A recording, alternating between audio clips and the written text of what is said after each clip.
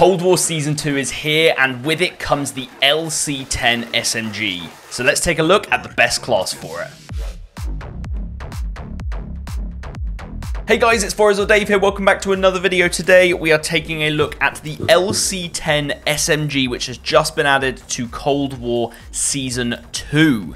This is a really awesome gun. I'm already really enjoying using it. It's quite similar to the Bullfrog, I find. It seems like it's more of a kind of controlled SMG than something like the MAC-10, which is just like super quick, blow people up, but also kind of harder to control. This gun controls really nicely, and I'm going to show you the best class for it and why I've chose all the attachments that I've put on it so far in the game. So if you do enjoy this video, be sure to like and comment down below what your favorite thing about Season 2 is right now from either Cold War or Warzone, and be sure to subscribe if you haven't already. Press the notification bell as well while you're at it to make sure you're updated with all of my new videos as soon as they come out. So first thing we're doing is jumping in a custom game with a base, no attachment LC10 to figure out what this gun's base recoil pattern is, and that will give us a good idea of what attachments we want to be running to keep this gun beaming at those medium ranges, and in general just dominating enemies. So let's aim in over here and we'll just shoot, not adjusting for recoil whatsoever. And we'll see, and I've tested this before, this gun basically is like, it's completely vertical recoil, which is good to start off with because we can counteract vertical recoil with a pull down of the mouse or, you know, a slight tilt of the joystick.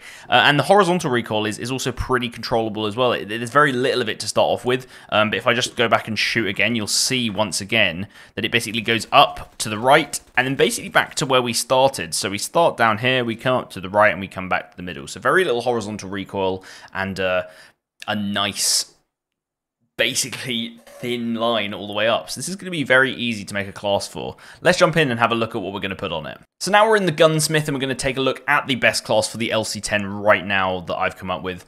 The optic, we don't need to run one, definitely not. This gun has really good iron sights. I think this gun's going to be pretty solid in Warzone purely for that fact, because it has really nice, like almost a growl style iron sights. If you guys, I'm hoping you guys know what I'm talking about there with that Archangel barrel on the growl. This thing just has a nice little pointer. It's very low profile, very thin. It's very easy to aim with, so we do not need an optic on this gun.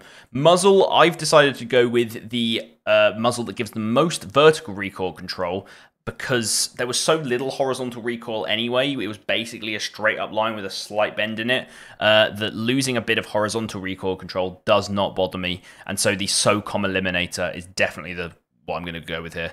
The barrel, I'm going to go with the Ranger barrel. We want to extend this thing's bullet velocity. It's an SMG. SMGs in Cold War are notoriously bad for bullet velocity, and yes, the idea with an SMG is that you're going to be fighting people up close, so bullet velocity shouldn't matter, but honestly, it's a big issue in this game, and so bullet velocity, you should be taking it at almost every opportunity you can get, and the Ranger barrel gives you the most bullet velocity. We're then going to go with the underbarrel, and you have probably two options here. You have the Field Agent grip or the SFOD speed grip. I think both of these are really good attachments. Speed grip's going to be better if you're playing really aggressively, because sprinting move speed is it's unmatched in this game. There's no other way of getting the sprint move speed that the speed grip gives you, and so a lot of people are running this on their SMGs. However, as we saw, the horizontal recoil control component of a pro on this gun is really not that useful. If you compare it to something like the AK-74U, which has a lot of horizontal recoil problems, and therefore the speed grip's incredible on it because it really reduces it, I've actually found that the Field Agent grip can make this gun just beam that little bit better because it adds further vertical recoil control. You'll see if I choose Field Agent grip here, and then we look at the details, we're bringing down the vertical recoil control even further. It started off at around 200. We've brought it down to 3/4 of that already, which is really good. And we're still getting more horizontal recoil control anyway. I think this is a debate between how aggressive you want to play. I think to make this gun as best as it can be, just kind of beaming people, Field Agent grip is the way to go. So I'm going to choose that for now, but we might switch to speed grip at some point if we feel a little bit spicy, a little bit aggressive. Then we're going to go with the handle stock combo that I would probably recommend on basically any gun in Cold War. It is the Airborne Elastic Wrap and the Raider stock. Basically, the last handle and the last stock is always incredible. I've talked about this in my other class videos. The last wrap gives you really, really good improved ADS time. I think there's only... I thought there was another attachment that actually gave you better ADS time, but there isn't. No attachment gives you better ADS time. 90% flinch resistance is unmatched because it means that when you're beaming someone and then they shoot back, it doesn't matter because you keep beaming because you've got 90% flinch resistance. That's incredible. And then aim while going prone, so you have drop shot potential, sorry. Shooting move speed, losing a bit of that is a little bit annoying because you lose a little bit of strafe speed. But I don't mind it too much. 10% is not too bad. For all the pros you get, really not a problem.